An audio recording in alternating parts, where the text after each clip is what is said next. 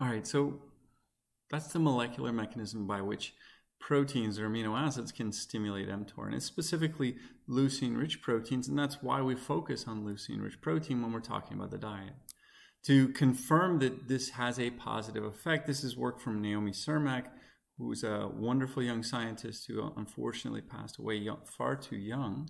But what she did is she did a meta-analysis, and what her meta-analysis was it looked at both trained and untrained. She looked at young and old. She looked at a bunch of different studies that had a huge amount of subjects in them.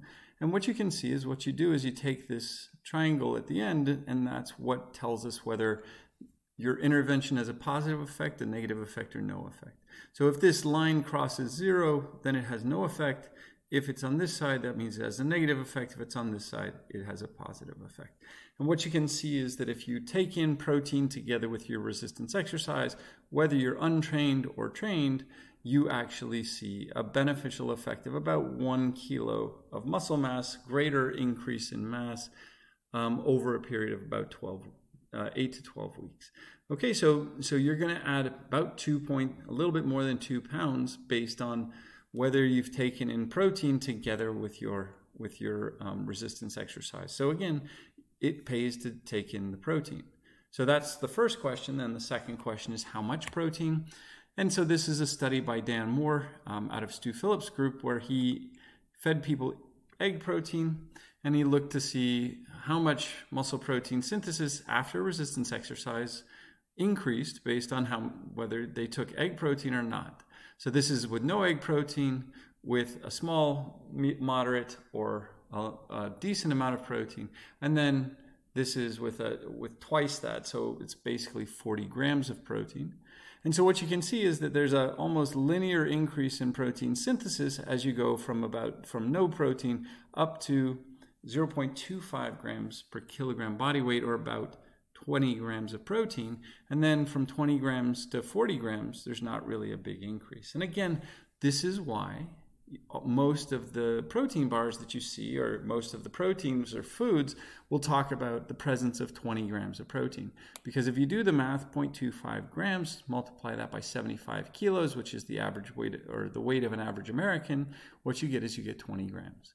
And so this data was the data that basically shaped the food industry to say, oh, our goal is to get 20 grams of protein into the body. Okay. So now 20 grams of protein, but does it matter where your protein comes from? And the answer is absolutely yes. If you take in casein and whey, that's your curds and whey, that's your old Little Miss Muffet. Little Miss Muffet sat on her tuffet eating her curds and whey. The curds are your casein. That's when you put in an acid into your milk. Those are the proteins that clump in the acid, and the whey proteins are acid soluble. So many of you will spend lots and lots of money on your whey protein, and then if you ever get yogurt, you eat the yogurt out of the container, you come back the next day, you see the liquid in there. And a lot of you are like, ew, that's gross, and you pour it into the sink. Well, what you poured into the sink is what you then went and spent a whole lot of money on, because the whey protein, when you take your spoon, you put it into your mouth, you put it back in, your mouth is somewhat acidic. That acidity causes the whey soluble protein from the milk to come out and to be released. And so that is your whey. It's the soluble in acid. Casein is the clumped in acid. So when you eat these and you go into your stomach, your casein is going to form a clump and it's going to release the protein slowly. The whey protein is going to be acid soluble. So in the acid environment of your stomach, it's going to just flow right into your body. So the result is that you would expect to see more leucine and amino acids released with whey than casein. And the result is that you get this difference here. And you can see the effect of resistance exercise and the effect of just at-rest feeding. There's the at-rest feeding effect, and then there's a doubling more of it with resistance exercise. Again, because now you know the molecular mechanism, the two things are additive. Interestingly, soy is in the middle. So it is kind of right in between the casein and whey. And if you look at it, the reason that soy is in the middle is when we look at the leucine content of the soy, the leucine content is moderate compared to the whey protein. So the soy protein has much less leucine that's liberated into the blood. You can see the casein has very little that's released. That's because, again, these formed clumps in your stomach so that they're not actually being digested. So the soy protein, if you just take soy protein, you add whey protein, or you add a little bit of leucine to it, you get a nice increase in leucine that results in the same amount of protein synthesis as you would get from whey protein. Again, so the leucine component of the protein is very important to how well the protein works to increase protein synthesis in your muscle. All right. So then, does it matter how frequently we eat is the next question that you should be asking. So this is a beautiful study done out of John Hawley's lab by Jose Areta, who's now at the Norwegian Institute of Sport. And what they did is they assumed that maybe you're intermittent fasting, maybe you're just a professional athlete who doesn't like to get up in the morning and eat breakfast. So can you just eat twice as much at half the frequency?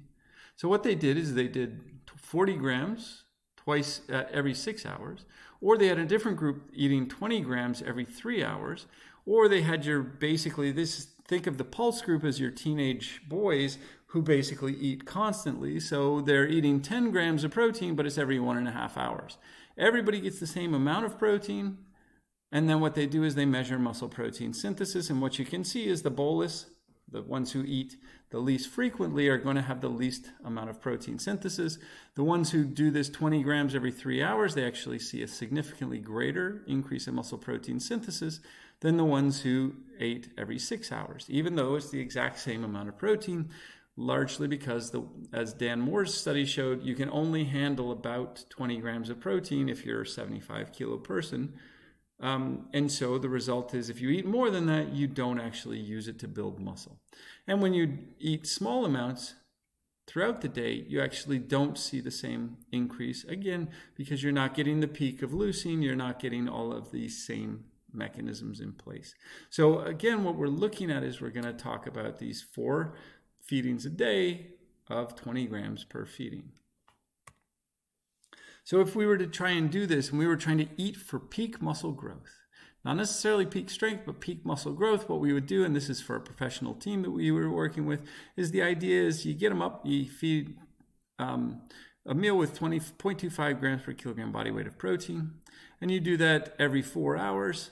And so you see that 1, 2, 3, 4, and then a late night snack that has about 0.5 grams per kilogram body weight of protein. And so the reason that we use more is because now you're going on your longest fasting period, and we probably use a different type here as well, and I'll explain that in a second. So then what you would do is you would put your practice somewhere in here. You would eat before your after your practice, and then you see that the increase in protein synthesis, the green arcs here, it's a little bit more because you just had a practice, you were running around, so your legs are going to, or you're going to do whatever your activity is. Now that meal that you eat, you're going to get a bigger effect on protein synthesis. And then what we do is we do our strength training right before we eat our dinner, because our dinner for most people is the most protein rich meal of the day. We still are only looking for 0.25 grams per kilogram body weight of protein, but because we've done strength training, we see an even greater increase in protein synthesis. And if we were to do a late night snack with even more protein in it, now we're going to be able to maintain that high protein for as long as we can overnight before we pick it up the next day. Okay, so we're looking at this leucine-rich protein, 0.25 grams per kilogram body weight per meal. If you do a full body strength training program, you're going to increase the 0.25 to 0.4 grams per kilogram body weight. And if you are an older person, you're going to actually start increasing the amount of protein that you have at each of those meals, because as I discussed earlier, older people are less sensitive to the amino acid content of the meal. All right, so in summary, we talk about this idea of proper nutrition for muscle growth. What that means is you need to, in the fasted state, you increase synthesis, but degradation goes up more. And the result is that even though you're increasing your income, you're paying out, you're buying too many things, you're going to go into bankruptcy. And the same thing is happening with your muscle. You're increasing synthesis, but your breakdown is too high, and you're going to start losing muscle mass. Specifically, the amino acids like leucine, the essential amino acids are going to be important for muscle protein synthesis. The increase in synthesis is because you're activating mTOR complex 1 in a different way than was done by either resistance exercise or growth factors. So when I do resistance exercise, now what I'm doing is I'm moving TSC2 away from Reb. Totally different than what we do with amino acids, which is now what I'm doing is I'm moving RAG proteins, specifically the RAG-AB proteins, and I'm turning them into a GTP-loaded protein that can bind to Raptor. So, and then what I'm doing is I'm turning on VPS34 to vacuum up all of the mTOR within the cell. And now what I've done is I've turned on Reb through the resistance exercise. I've turned on the RAB protein, and I've moved mTOR together with the active Reb, and now I get twice the stimulus as either one alone. Because if I only do the amino acids and I don't do any resistance exercise, there's not too much active Reb. But if I do the resistance exercise, now Reb activity is high for a while. Leucine stimulates mTOR complex 1 by binding to cestrin 1, 2, or 3. And then what that does is that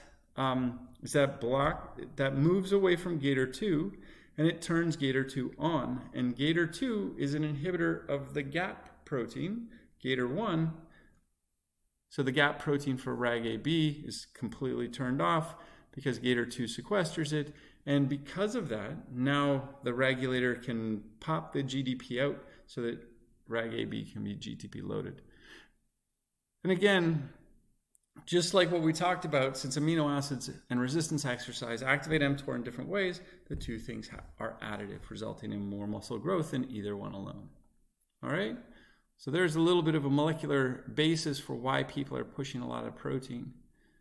Again, the timing doesn't necessarily have to be really close to the exercise. We just want to increase the protein in the overall diet.